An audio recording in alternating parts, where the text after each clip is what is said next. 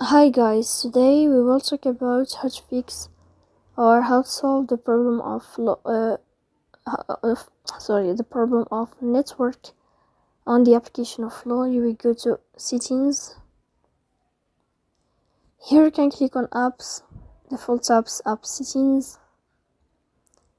On above you can search about Flow and you will enter. Then you can click on first stop and you can click OK.